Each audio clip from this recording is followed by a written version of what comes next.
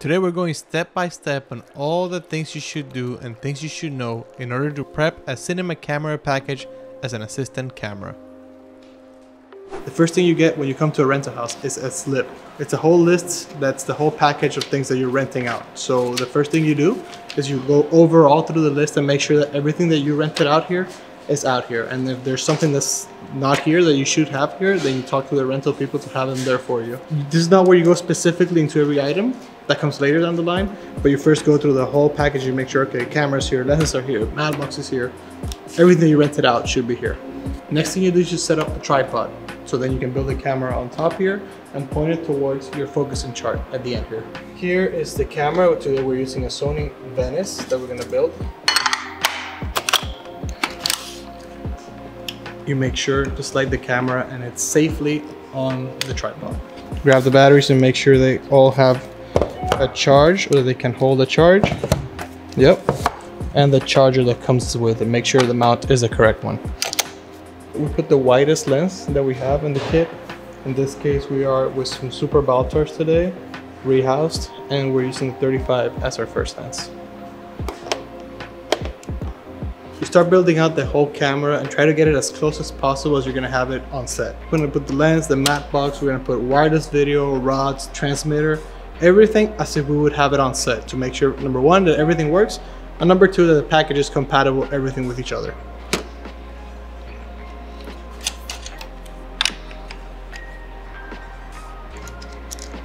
We find a good spot here on the side for the Teradek. Teradeks have to be pointing upwards so the antennas work everywhere they are. We're just putting all the cables and then at the end we plug it into the camera. In the case of wireless focus, since I am working mostly as a first assistant camera, I would provide my own wireless focus. Some rental houses and some productions will rent one for you. This is a very basic Tilta nucleus, control unit, and motor. I like to put this on the right side of the camera because it's just easier for me to see the screen. So you put it wherever is most comfortable and very, very tight. This thing cannot move at all. Only the little wheel should be able to move. Since these are all the accessories that I'm gonna have plugged into this simple camera package. The one thing I forgot to include while shooting this video was that you need to attach a monitor or a viewfinder to the camera. Usually if the monitor provided by the rental house is working, the monitor on board should work, but don't forget this important step, like myself. We get this, that's a D-tap splitter. We put it up here where there's some Velcro. Velcro is super, super, super useful. You should have lots and lots of it. Plug it to the camera, to the battery. You see the green light, that means we have power. And then we start plugging all of our accessories into our splitter to give them power. Then you power on. Make sure everything works. So the camera, when you turn it on, is gonna have the same settings as the last production that rented it out. These are probably not the same settings that you wanna use, so you wanna either factory reset the camera or you wanna set up the settings that your DP was to use for their production into the camera at this point. So now we set it up to 24 frames per second, 500 ISO, which is the base ISO, one of the two bases ISO of this camera, 180 shutter, no ND, the look on these two SDIs, and 5500 white balance. We plug in the Teradek or the wireless video to SDI 3 or 4 because that gives us a look out, which is a LUT to our monitor, which we're gonna set up now. Everything is ready and set up in the camera to be tested. Now we gotta set up the monitor that they're providing here to see our image. So we're gonna set it up with another wireless video to make sure everything works properly, and we'll be able to see the picture here in a second. Now we have picture on this monitor. As you can see, we can see all the menu settings on the camera around it. This is personal preference. I like to see so I can be able to tell everything at a glance. Some directors like to see it, and some DPs definitely like to see what settings you're on, but you can change the settings whether you only wanna see this or the whole thing in the camera itself.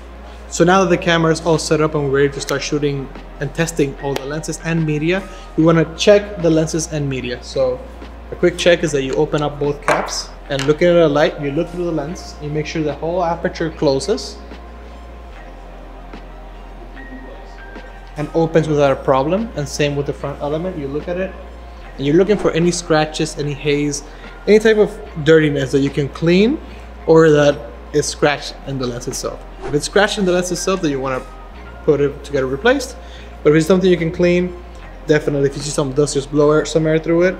And you see a little bit of scratch, just clean it as you would clean a camera lens. So next step is we check the media. Here we got 2 cards. You look at it and there's gonna be, this is A, and there's a serial number back here. And we write it on our camera report that the 1 terabyte card is this serial number. And you grab the other card and you write down the serial number as well, so you know which card is which. The reason why we do this is because if a card fails, we want to be able to point out exactly which of both or the many cards that we have is failing, so we send it either to repair or get it replaced. So now what we're going to do is we're going to do a read-write test. We're going to grab both of them, we're going to put them on the camera, shoot a few seconds and play it back. If it all works, then the camera passed the test. Grab the first card and we put it on camera. At this point, you format the card. I press both these buttons to format it. Press record. We have some movement in the frame, and then we cut. Something very short, very simple. With our reference monitor, we play back the clip, see if it all plays correctly. Now it should be playing back. Everything looks fine to me. So this card passed the read and write test. You do this with every card. Make sure that all the cards and serial numbers match, everything is good, and you're good to put those cards away. At this point, we're gonna check the focus of every lens that we have in our kit. We grab this chart, this focus chart that we have at the end, and we put it at the marked distance from the lens from the camera sensor. Every digital camera has a little mark on the side called the sensor plane, and it's marked by this little circle with a dash going through it. You measure from here to that focus chart over there, and you set your lens to that distance, and if it's in focus, lens is good. You gotta do that with every single lens. I can't understate that. Lenses sometimes behave weirdly, sometimes they don't focus right. You gotta make sure the marks on the right are accurate. Usually the most important ones are the marks towards the closer side of the lens, so we're gonna begin with those. As you can see, the lens has marks on the side indicating 10, 8, 7, 6, 5 feet away from here to our focus chart. So we're gonna set it up to 4 feet. Using a good quality tape measure, there's a little nub here that marks exactly, and it's made to put your tape measure on it, and it marks exactly where the focal plane begins. So put it up there. So now this is 4 feet away, and the image is in focus at 4 feet.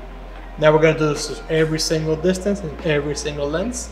If anything is wrong, let the rental house know so you get that lens replaced. One final check with every lens is you want to mount every single lens as you're checking for the accurate focus to make sure they all mount properly and that nothing is loose.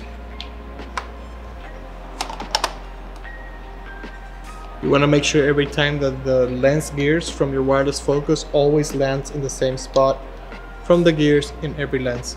Some older lenses, the gears are they move either this way or this way. In newer lenses, they're all exactly in the same spot. Since these are rehoused and they're very old lenses, you want to double check that the nucleus either stays in the same spot or be aware that you might have to move it for some other lenses. Then you make sure that it's not slipping. In this case, it's not slipping, so that means this is tightly secured, which means you're good to go. After you went through everything, you make sure the lenses are mounting, the accessories are mounting, everything kind of looks how it's gonna look on set. You're ready to start packing things up and double checking your list that everything in every case is where it's supposed to be. Now you go through the list item by item. I cannot state this enough. Item by item to make sure that every single cable, every single thing, every single plate, all the things that you're renting out are there. And if they're not, let your rental house know so either get it for you or take it off your slip. And finally, once you make sure everything in your slip is accounted for, it is time to either break down the camera or put it in a coffin. A coffin is like a plastic box full of foam or like Fernie pads where you can put the camera safely and it wouldn't hurt itself on transport. You can leave it built and just put it in a coffin, close it. It's all full of foam and everything, like a little case, let's say, but to leave the camera built. It serves for many different types of cameras. It's usually an improvised thing that you have in the camera department. If somebody else is gonna pick it up and it's not you responsible for that, then you must break everything down, put it back exactly where it was, label everything so you know where it goes, and you're ready to go to shoot. I want to personally thank DFI Rentals for letting us shoot in their spot and sponsoring this video. They are a rental house here in downtown Los Angeles. and they let me use these rehoused Super Baltars. These lenses were used to shoot the Godfather series. They shot The Lighthouse and The Witch on this. So if you want to get that beautiful look from those classic movies, then DFI Rentals has the lenses for you. They have 6 focal lengths, all the way from 20 millimeters ranging to 100 millimeters. So come to DFI Rentals and get those Super Baltars out and get to shooting. So this was a camera prep for assistant cameras mostly, where you see the whole breakdown of gear, how to build it, check that everything is working. The prep that camera operators do is a little different. If you want to learn about that, leave it in the comments down below and we'll get a camera operator to show you how to do that. And this was today's video. Thank you for watching. I hope this helps. Stay tuned for more content and thank you for watching.